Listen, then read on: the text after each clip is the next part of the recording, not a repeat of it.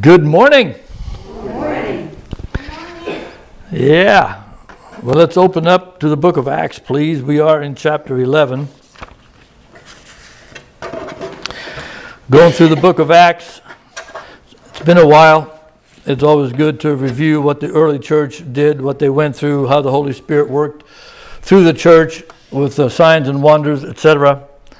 God has not kept, or rather God has not quit doing signs and wonders, but we in the Western world don't seem to see him as much, and so a lot of charlatans come up claiming things, and it's all part of the plan of Satan, of course, to disrupt the true church, but we're not going to fall for it. And so to begin with, let's pray. Thank you, Lord. Thank you, in excuse me, thank you in Jesus' mighty name. How you've given us a name under heaven by which all men must be saved. We read in Acts 4:12 by the words of Peter, who ought to know. Thank you, Jesus. Thank you for saving us. Thank you for loving us enough to die on the cross for our sins and pay the price that holy justice demanded and we could never meet. Thank you for that, Lord. Forgive us our sins. Be with Pastor Eric and his family and congregation.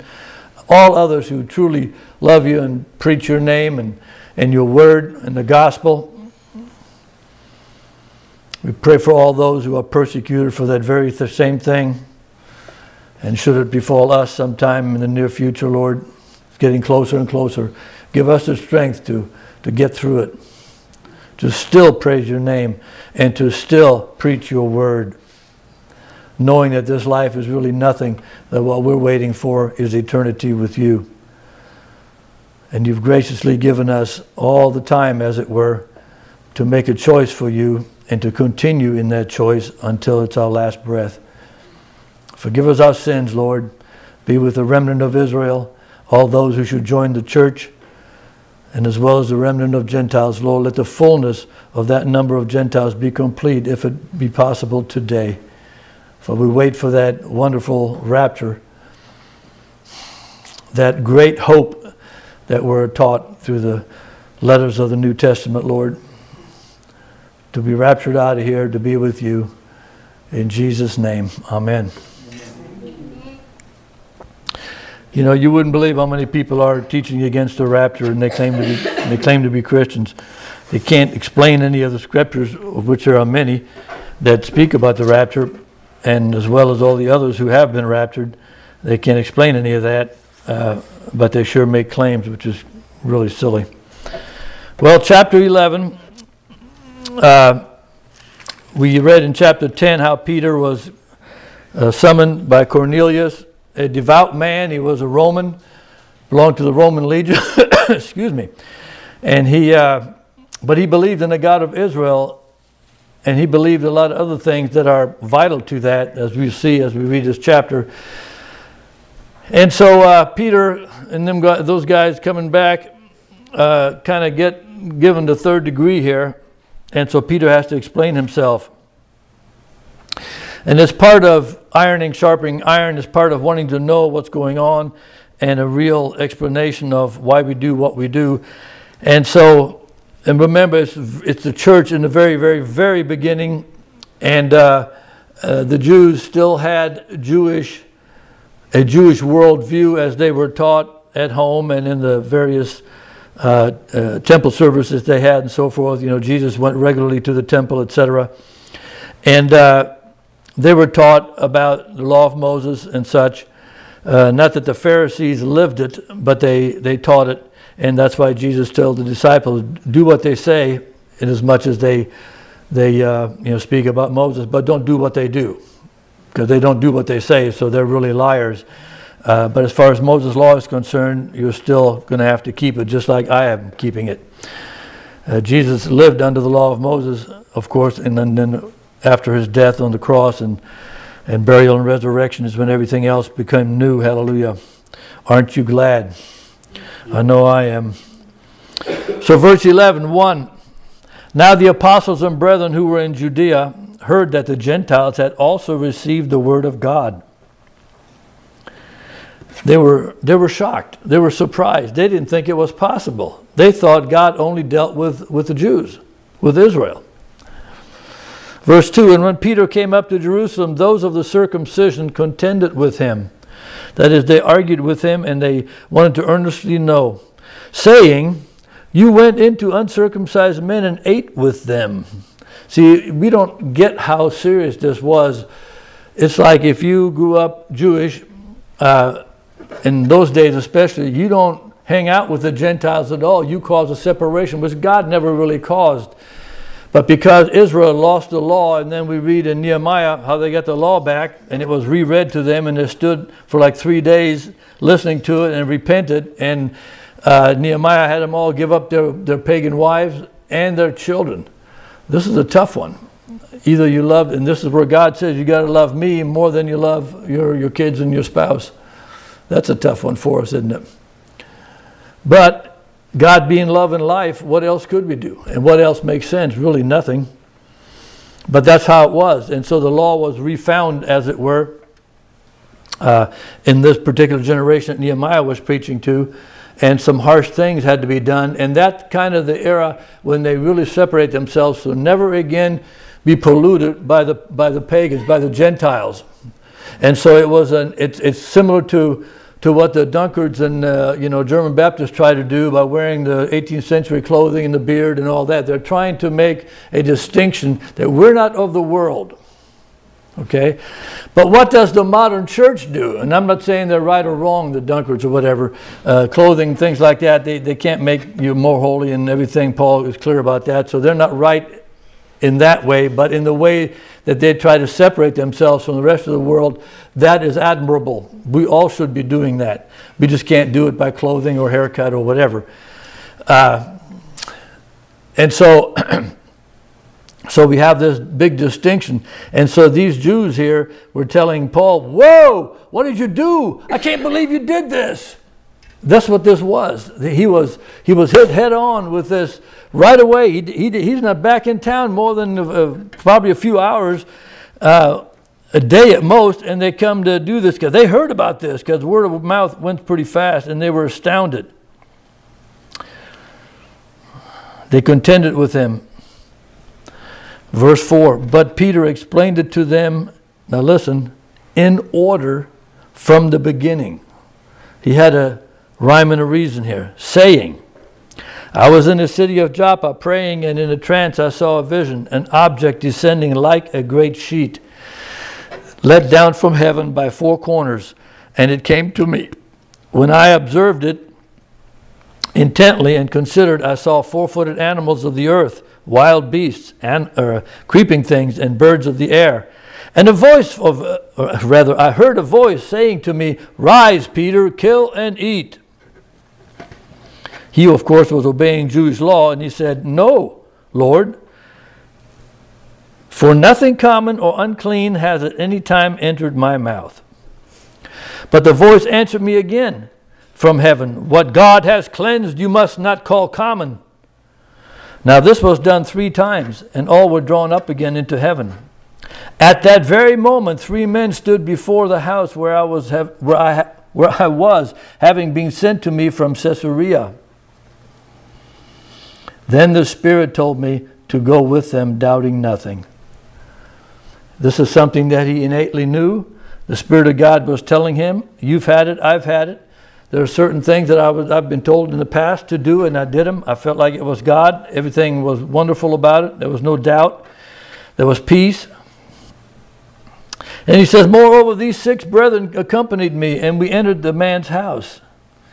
And he told us, verse 13, how he had seen an angel standing in his house, who had said to him, send men to Joppa and call for Simon, whose surname is Peter,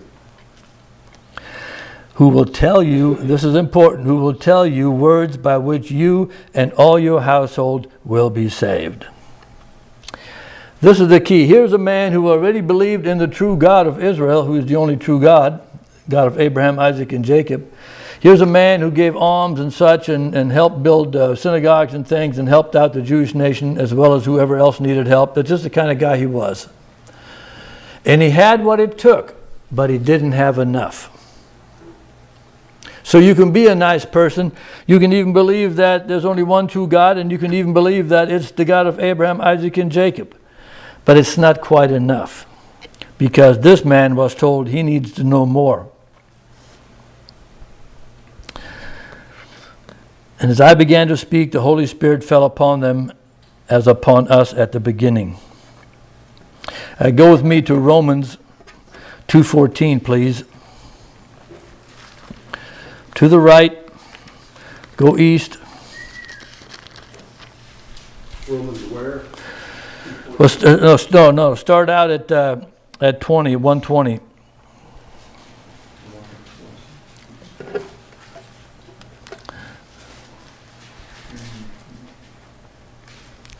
Are you there? Yes.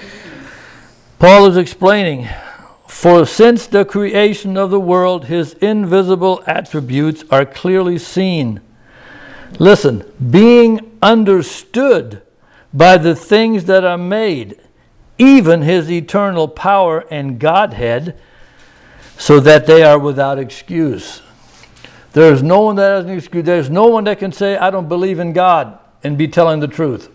There's no one that can say, I think it was evolution, and tell the truth. There's no one who can say, I don't know how this all came about, and tell the truth. Because this says everybody knows. Since creation of the world, his invisible are clearly seen and being understood. They're not only seen, they're understood. You see, Cornelius saw and understood. Now, in this case, go to 21 of Romans, Paul is talking about the negative part of those who just deny. He says, because although they knew God, it's not like they don't know God. Every pagan in the world knows God. They just deny him. Paul right here says, although they knew God, they did not glorify him as God, nor were thankful, but became futile. Where? In their thoughts. And where else? In their foolish hearts were darkened. Why are we supposed to put down every thought that exalts itself above the knowledge of God? When some idiot comes along and says, oh, evolution is the way, and you know it's God, because this says you know. You know. No, everybody knows. It's amazing that everybody knows. I've shared this with you before. Some years ago, I was looking up some stuff, and I came across a German guy who did a good job on the law of Moses. It's like a long 40, 50, 60-page deal. But he did a treatise on that, and I liked a lot of it. In fact, I liked all of it. He did a good job. So I translated some of this. And the fact here is, just like Cornelius, the law of nature or natural law is what Paul refers to in Romans 2:14. Go to 2:14. Are you there? One page over. For when the Gentiles who do not have the law by nature do the things in the law, these, although not having the law, are a law unto themselves, who show the work of the law written in their hearts, their conscience also bearing witness. Remember, conscience is with knowledge. So this is the knowledge what knowledge are they with? The knowledge of the Lord, back to 120, that they have no excuse, that they know, they understood. Everybody understands that God created things. There's no such thing as saying, well, I believe it was a monkey who did it or whatever. It's ridiculous. Everybody knows it's God. So show the law written in their hearts, their conscience also bearing witness, and between themselves, or rather in between, themselves, their thoughts accusing or else excusing them. So they either deny it or they affirm it. And so it's life or death for them in the decision. 16, in the day when God will judge the secrets of men by Jesus Christ according to my gospel. Paul speaking. So this commentary says the law of nature or the natural law is what Paul referred to in Romans 2:14, when the heathen that don't have the law do by nature what the law requires, even though they have no written law, then they are a law unto themselves. The natural law contains natural revelations of God and his eternal power and something of the nature of God. We just read that in 120 of Romans. His self-sustaining causal power and is thus enough to damn those who reject this revelation. But it is not enough to bring actual eternal salvation. This is where Cornelius was. He believed it, so he wasn't damned, but he was ready to receive the finality of this revelation for everlasting life. Go to 2 Peter 3:5. I just want to park in this area for a little bit because it's very important. And keep your spot there in Romans as well, because I want to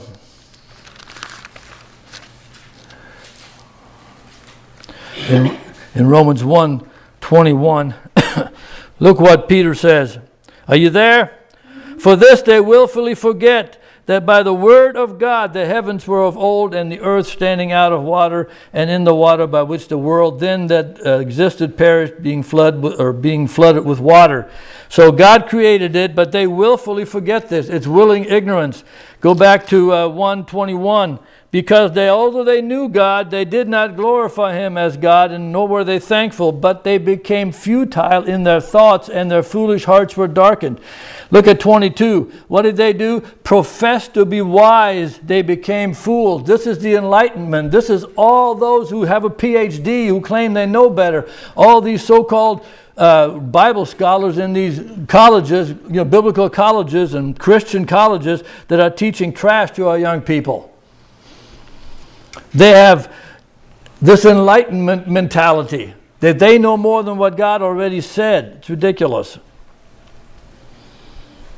Now, those who reject the clear revelation from nature show thereby that they are not then in position to receive the light that naturally follows. If you reject that God made everything, you cannot get to the Savior.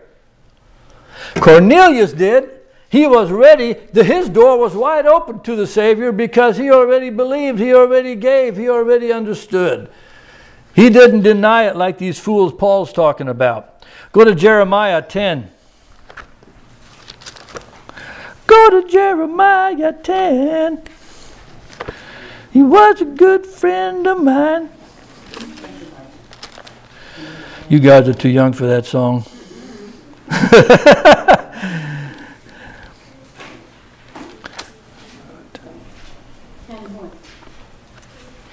This refers back to 2 Peter, or forward to 2 Peter 3:5. Verse 14.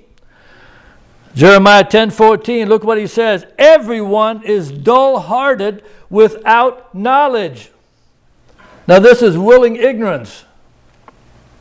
Every metal smith is put to shame by an image, for his molded image is falsehood, and there is no breath in them. If you don't have breath, you don't have life. Because you don't have spirit. Breath is spirit. The Ruach. Hallelujah.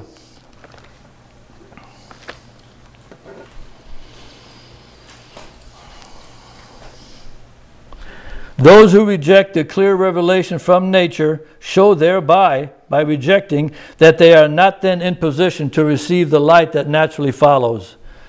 That is the special revelation revealed through the Holy Word of God that is necessary for salvation. This is why evolution is pushed like it is. Go with me to John 5. The Gospel of John, chapter 5. Matthew, Mark, Luke, and Johann.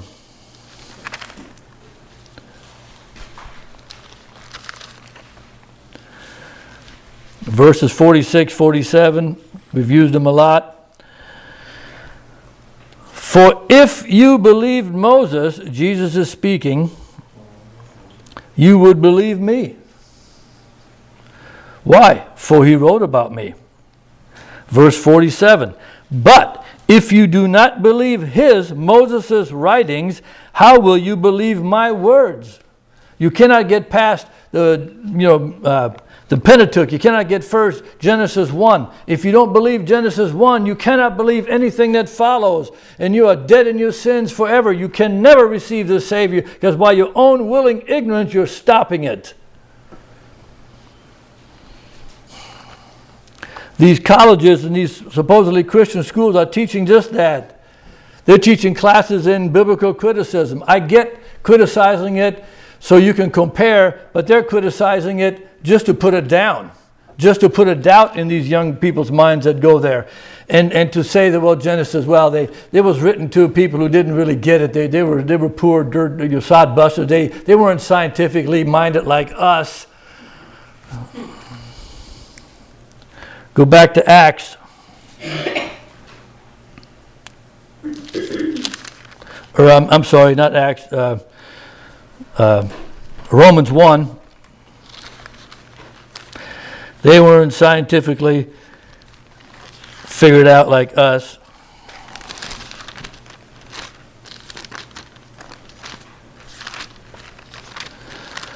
Are you in Romans 1? Yeah. Why did I tell you to go there? Verse 22. Professing to be wise. These guys are professing to be wise, and they have a PhD to prove it. Professing to be wise, they became fools. All who deny God's simplistic word, which is the truth, are fools.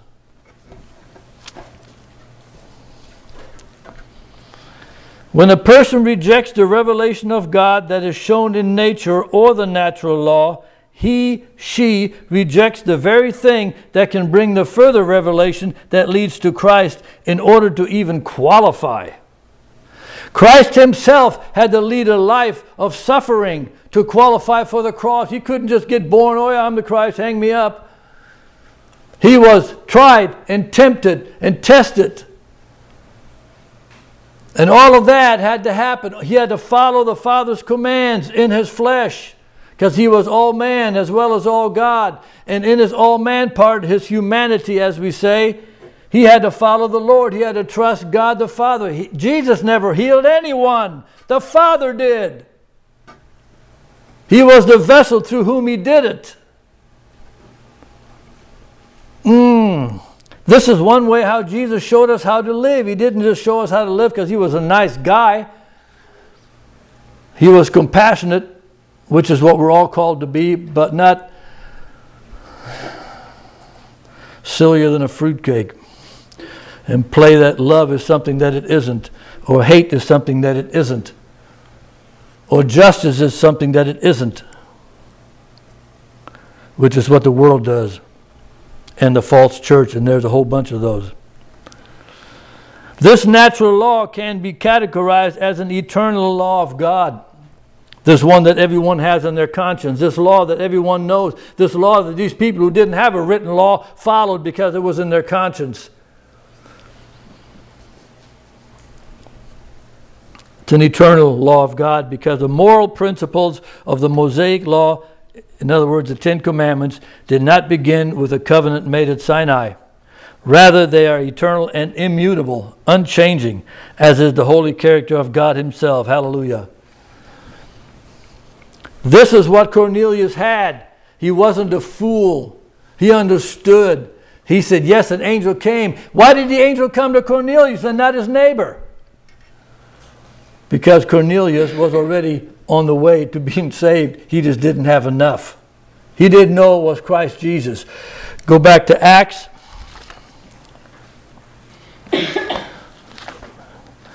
The book of the Acts.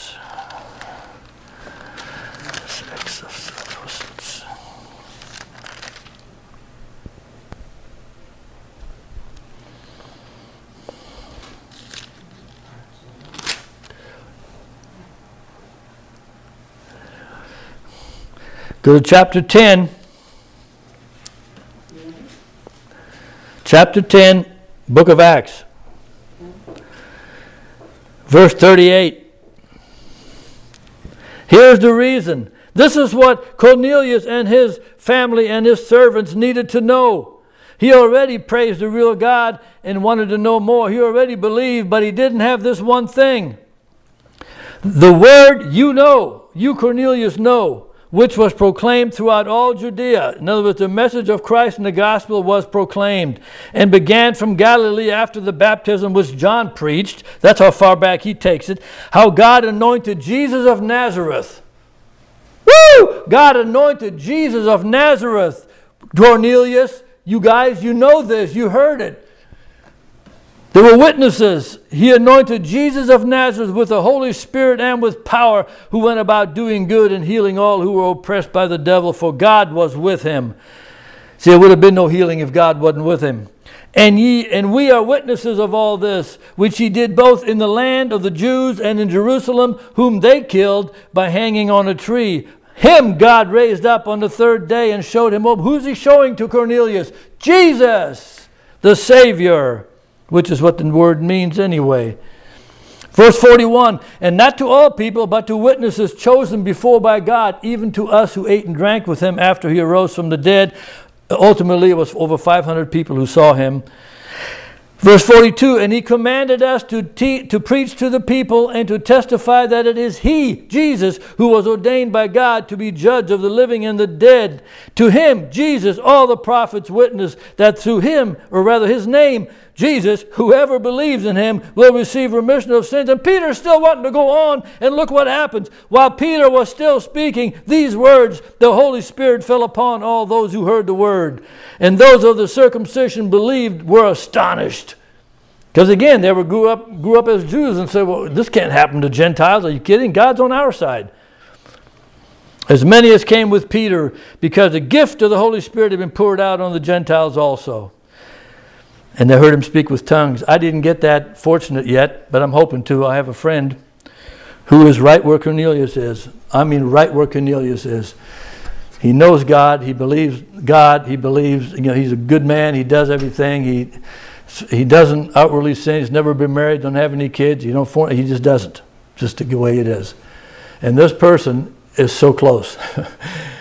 And I had a chance to witness on Saturday again to this person. And we had a wonderful discussion, about an hour and a half. And it's very close. I want to hear some tongue talking or whatever from him. I want to hear him praise the Lord one day. He affirms everything that Scripture teaches, and he affirms it seriously. He's not BSing himself, okay? He's really doing it, but he's still lacking that one little thing. Where that Holy Spirit comes on him, that confirms to himself and ultimately to whoever's around him. If it's me, hallelujah, somebody else, whatever. And when that happens, whenever I see him next, if I'm not there that moment, I'm going to know. There's no doubt in my mind, I'm going to know. Woo! That's what I'm waiting on. I love it.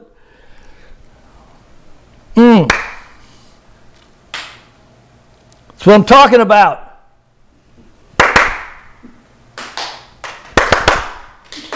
All right.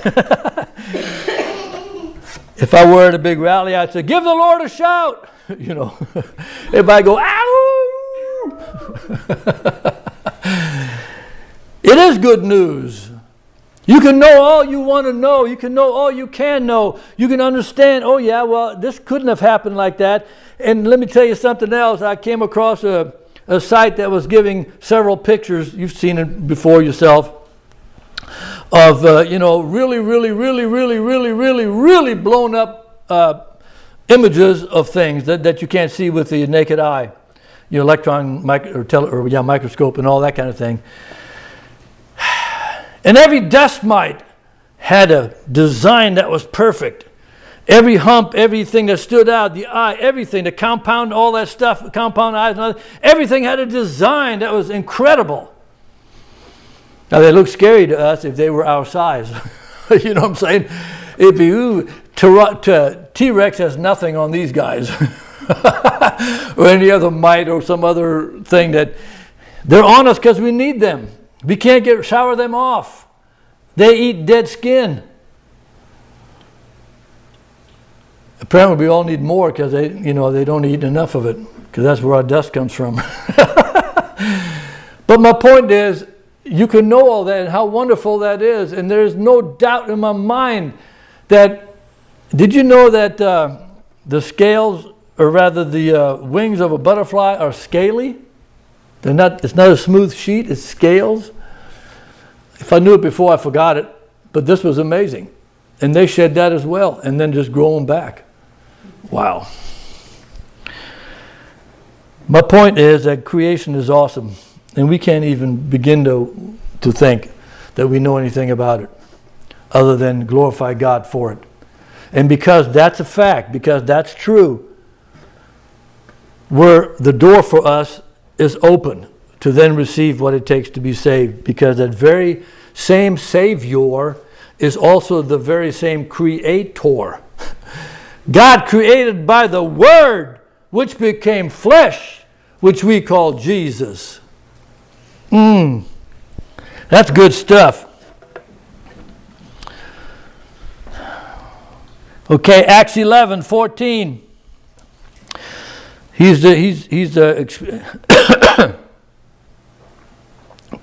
Peter's still talking. Go down to see this guy Cornelius, because he's been told that he's going to send for me, and I'm going to tell him words which you and all your household will be saved.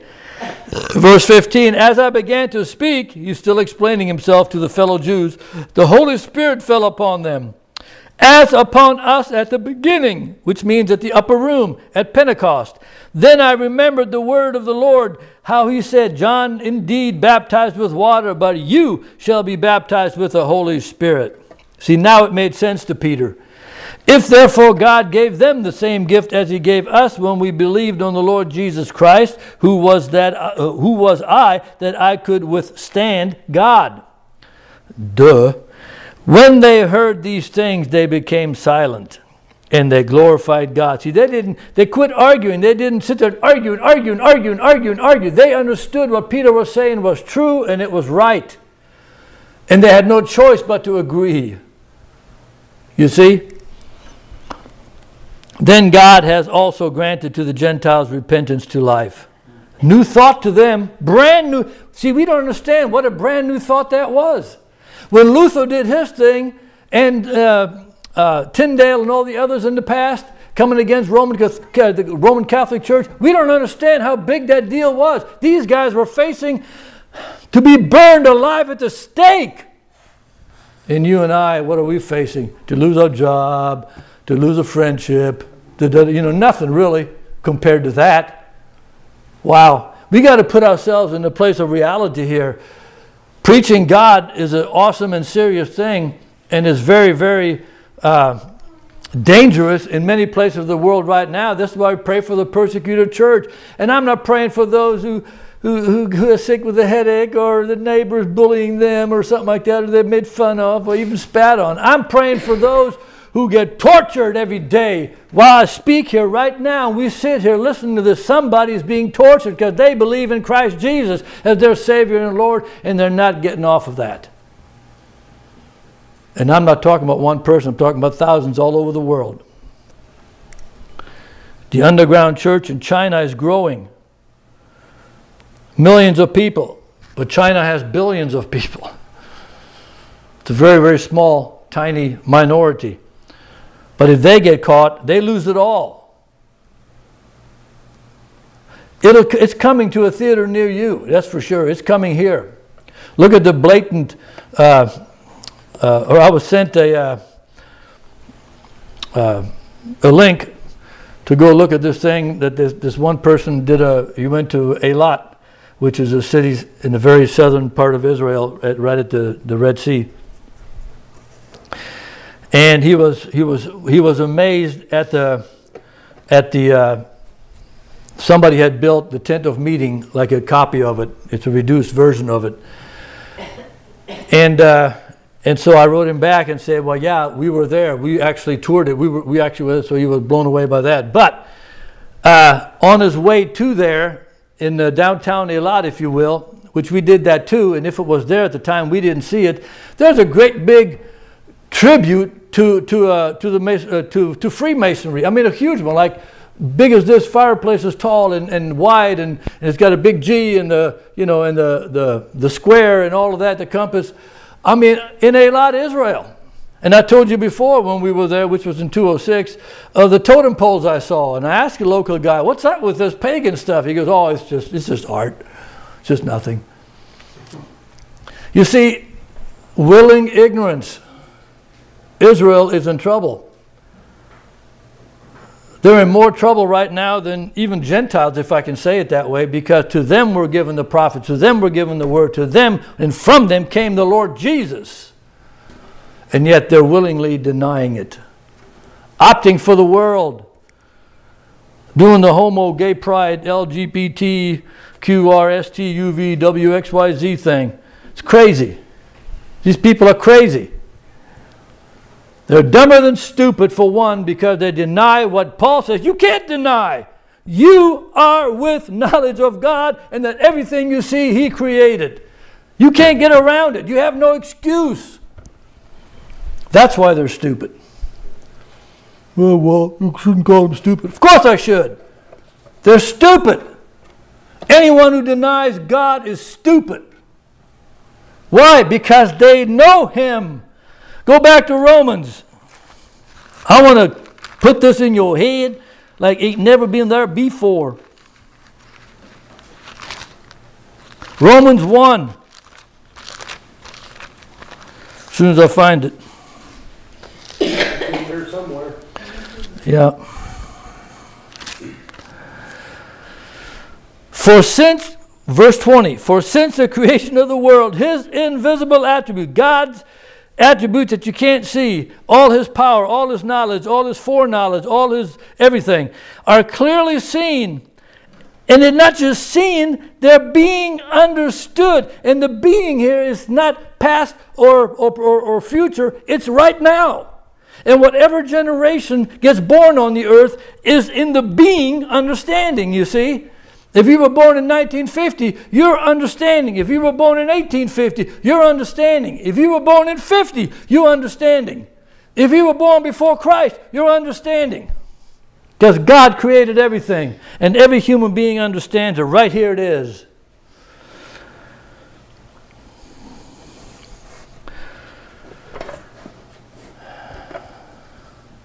And all the other phallic symbols in Elot and elsewhere all over the place. And he just goes on and on and on and on with a denial of God. I have never seen a more stupid people besides Israel. They're number one. The number two would be the Germans, and then the rest of Europe. They have also willingly, ignorantly given up.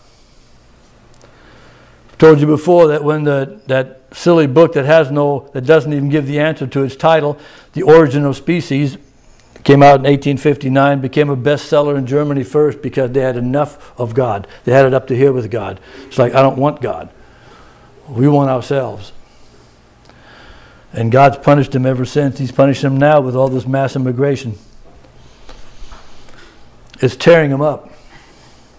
They're having riots right now again. And the riots can only get worse because people are tired of it. They're doing the Nazi salute and everything. Not just there, they're doing it in Sweden. They're doing it in Eastern Europe. One guy was being interviewed, what a great job Hitler did for everybody and what a good man he was. Now Hitler was a godless twit, guilty as hell. However, he did, under his regime, lots of good changes were made. You know why you work a 40-hour week? Largely because of Hitler. You know why you have cafeterias in your factories and bathrooms? Because of Hitler. They were done there first. Yeah, a lot of things you don't know. You ever drink a Fanta? That came from there. See, we don't know enough. And we can never know enough. But what we can know, and what we do know, because Paul says it by the Holy Spirit, is that God did it all. And Cornelius knew it. And that's what saved him. That's what opened the door for Peter to come. What if Peter would have come to somebody called Cornelius or not, and Cornelius really didn't know that or didn't really believe that or sort of whatever, coulda, woulda, shoulda, whatever, God's fine with me. Well, he would have never been sent in the first place. But if he had been sent, if you can picture that scenario, and he opens the door, and here's Peter saying, hey, look at this Jesus, da-da-da-da-da-da-da. And he says, so what? Would there have been a descent of the Holy Spirit on them? Well, no. See, he was being prepped, just like you were prepped in your life. and you're being prepped. And I'm being prepped for whatever's next. Blah, blah, blah, whatever's next. I love it. All right, back to Acts 11, please.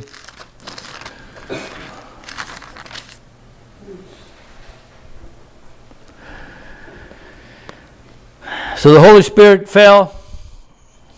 God gave the same gift, a new thought to them. Verse 19, now those who were scattered after the persecution that arose over Stephen traveled as far as Phoenicia, Cyrus, and Antioch, preaching the word to no one but to Jews only. See, they still, they still couldn't get themselves to go to the Gentiles because that was forbidden. That's why this happened.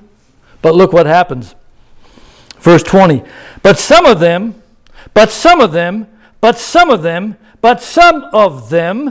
were men from Cyprus and Cyrene, who, when they had come to Antioch, spoke to the Hellenists, or the Greeks, preaching the Lord Jesus. And look at this. Guess what? The hand of the Lord was with them, and a great number believed and turned to the Lord. Hallelujah. A great number of Greeks or Gentiles.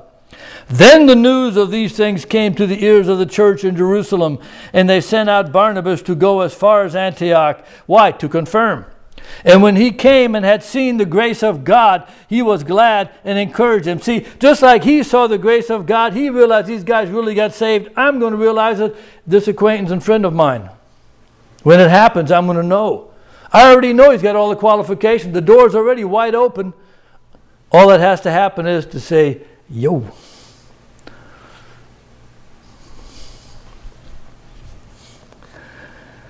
Verse 24, for he that... 23. When he came and had seen the grace of God, he was glad. And listen, what did he do? He said, okay, once you're in, you're in. No, he said he was glad and encouraged them all that with purpose of heart they should continue with the Lord. Okay, you got him, but now continue. Because if you get him today and you don't continue till tomorrow, it was a waste. Continue with the Lord. No once saved, always saved here. Possibility of apostasy instead. For he was a good man, this Barnabas. The word Barnabas means to be an encourager. And full of the Holy Spirit and of faith, and a great many people were added to the Lord. Then Barnabas departed for Tarsus to seek Saul. And when he had found him, he brought him to Antioch. So it was that for a whole year they assembled with the church and taught a great many people. And the disciples were first called Christians in Antioch. Little anointed ones. And in these days prophets came, these are New Testament prophets, from Jerusalem to Antioch. And these were specially anointed people, because look what they did. Then one of them, named Agabus, stood up and showed by the Spirit that there was going to be a great famine throughout all the world, which also happened in the days of Claudius Caesar. So he stood up and he spoke that this was going to happen. Then the disciples, each according to his ability, each according to his or her ability, determined to send relief to the brethren dwelling in Judea. They made a quality decision. No social gospel here like is taught today. The world has actually crept into the church to the extent to where the church feels guilty if they don't help the world, if they don't give to these worldly things. That's never what the Bible teaches. The world's the world. Let them alone. Oh yeah, we're not cruel or anything. If somebody needs help, we help them. But we don't use church funds, as it were, to help the world. It's to help us. Then the disciples, and according to their ability, determined to send relief to the brethren. To who? The brethren, dwelling in Judea. This they also did, and sent it to the elders by the hands of Barnabas and Saul. You see, they just didn't say, oh, here it is, whoever wants it. No, it goes to the elders. It goes to the designated people who have the job to do a certain thing or another. There's always order in the church. This is why when we established our little body, we created order, and we followed the Holy Spirit, the teachings of Acts and elsewhere on how to do that to the best of our ability. Are we perfect at it? No. Are we lacking somehow? I'm sure. but we are doing it. If we had a bunch more people, we'd have a bunch more responsibility to hand out to others who would have to take it, because somebody's got to take it. So we're all kind of easy right now because of where we are, but who knows what's going to happen? What would happen if suddenly a statute was given from the city council here, or the county council, or whoever, or both, that, you know, all churches ought to do one thing or another that we know we can't do as Christians? I think real Christians would play harder, or not play harder, work harder to seek membership that they can join, to seek other like-minded people with whom they can unite, because united we are strong, and that's what we have to rub each other's back. We have to pat each other's back on top of the head, whatever it takes to say, stay in the faith, stay in the faith, stay in the faith. Don't quit, don't quit. Just like Barnabas said, great, you guys are here. I testify that you are. Now stay there. Continue in the Lord Jesus. Continue in your belief. It's about continuing. It's about abiding. And that's what we're going to do. Because you know what? We don't really have a choice either. The good thing about true Christians is we don't need a choice like that anymore. We already made our choice. It's over. It's done. We're here, and that's where we're staying. Hallelujah. Let's pray. Thank you, Lord Jesus. Thank you for your word. Thank you for telling us about Cornelius, who had everything he needed but the very last little thing. He needed to know about Yeshua, the Savior. He knew that Savior as being the true God, as being the Creator, but he didn't know him as Savior. He'd heard it because the word was all throughout all Judea, just like Peter told him, you know, you heard it ever since the baptism of John, that Jesus was anointed. Hallelujah. Thank you, Lord Jesus, that you're the anointed one, the Christ. Yeshua HaMashiach, Jesus Christ, the Savior anointed of God. And there is nobody like you. There's no wonder, Peter says, there's only one name given unto heaven by which men must be saved. And you're that one, Lord. Forgive us all our sins, I pray. Make us strong in the years and days to come here, whatever we have to face individually, with relationships, with business, with traffic. Everything we need to face, Lord, help us and carry us through. For when this life is over, what's going to matter is, did we believe you or did we believe the world? Let us stay strong in you by your help. In Jesus' name, amen.